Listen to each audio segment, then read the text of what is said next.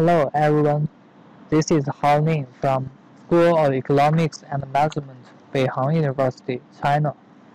I will present our paper titled Topic Modeling of Short Text, a Pseudo-Document View.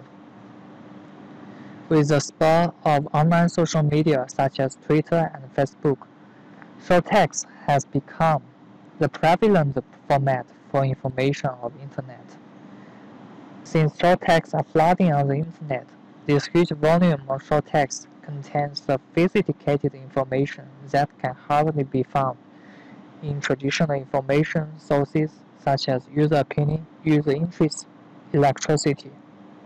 Accurately discovering knowledge behind these short texts has been recognized as a challenging yet promising research problem.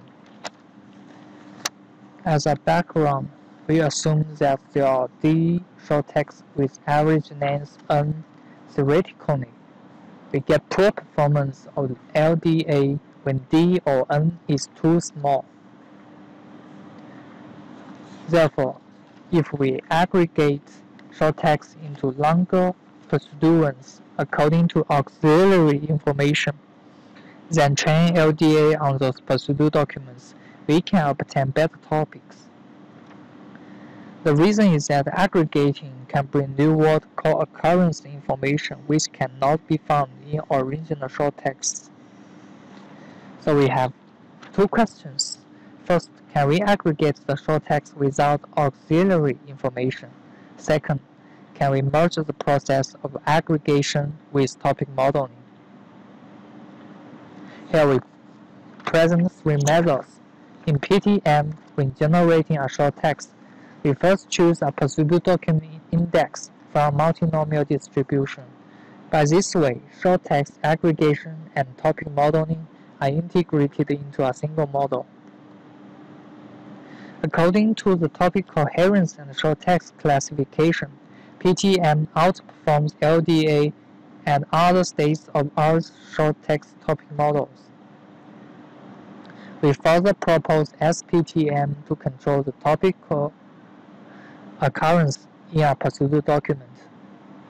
According to experiments, SPTM produces better topics than PTM when P is relatively small, since unrelated topics co-occur more often in a pseudo-document.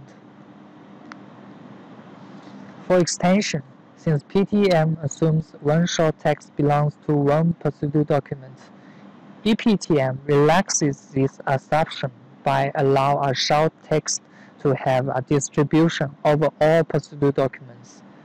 Therefore, ePTM is more flexible than PTM.